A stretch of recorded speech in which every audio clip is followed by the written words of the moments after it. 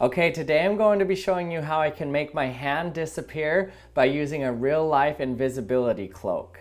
So if you've ever seen Harry Potter, you might have dreamed about having an invisibility cloak just like he has in the movie. So let me show you how I built my real-life cloaking device. It's called a Rochester Cloak. First I'll explain how it works and then I'll show you it in action. Okay, so in order to make something invisible, it's obvious that we need to try to bend the light around the object so that it can't reach our eyes. But the problem with doing that is usually when we try to bend the light from an object, it bends the background object light also, and so we can tell there's something blocking it. For example, this lens here can block the light from my finger in the back.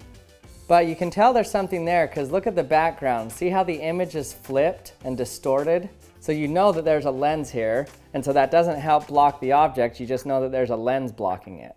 But what if you could combine lenses in such a way so that you bend the light around the object you want to cloak, but you don't bend the light from the background? Okay, so in order to get this to work, you can't just use one lens, or two, or three, but you have to use 4 lenses. And you just set them up according to this equation and their focal points. So you keep these 2 lenses, these big ones we'll call f2, and these small ones we'll call f1. But there will be a point between these 2 lenses where something is invisible, except for in the very center of it. Here's what I mean. Okay, so let me show you what happens here. So first, the light is coming in parallel, and then it goes through this first lens and it converges into one focal point here.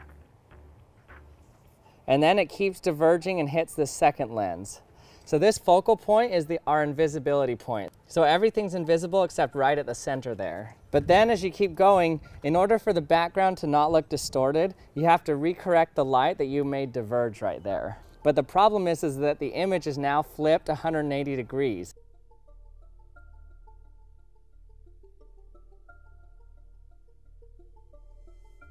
And so you have to flip it back. So then it goes through these next 2 lenses to straighten out the light and flip the image so that the background looks completely normal. So notice when I set these 4 lenses up at the correct lengths, it keeps the background intact. So you can see the rod going down to a distance and it doesn't really look like anything's weird with it. It looks like maybe a little distortion. So you can see on the lines in the background, they stay about the same whether they're behind the lenses or not. And so this is the important point and difficult part of making a cloaking device. You have to not interrupt the background. And just with these 4 lenses here, it does a pretty good job at not interrupting the background. Okay, so no tricks going on. Here's the back of this. There's nothing in between blocking it. But look what happens when I put it about right here. Whoa.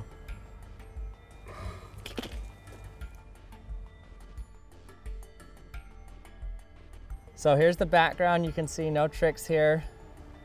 I say the magic words, bippity, boppity, boop, and it becomes invisible. Okay, so watch as I dangle something in front of the lens, how it just disappears.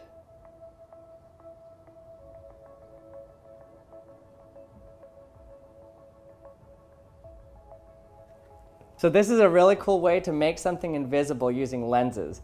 Basically, if you just had a window with those lenses looking into the outside, you'd be able to pass stuff by the window as long as you didn't pass the very center of the window, and people looking out the window wouldn't even notice. Hey everyone, thanks for watching another episode of the Action Lab. I hope you liked it. If you did, hit the subscribe button if you haven't yet. I'm almost to 1 million subscribers. Let's help me get there. I know we can do it. If you have any comments or questions about this video, let me know in the comment section. I'll try to get to them. Also, if you have any suggestions that you want to see me try, let me know and I'll try to get to those too. And I'll see you next time.